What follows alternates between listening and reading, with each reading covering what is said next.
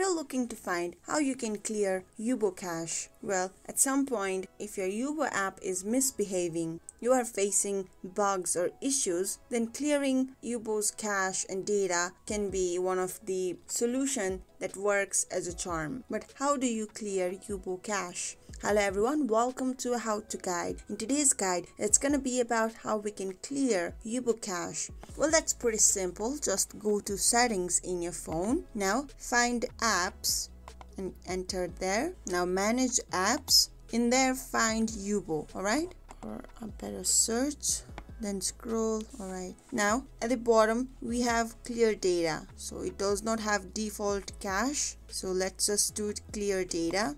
So clear all data or clear cache. You first might want to just clear cache, and if that does not still resolve the issue, you can try for clear all data. So for now I'll just clear cache. Alright, okay, our cache is cleared. Now you can go back to your app and see if the issue you were having has been resolved. Hope you found that video helpful. If you did, do give this video a big thumbs up. Still have any questions? Do leave them in the comment section. Thank you guys for watching. Until next time, bye bye.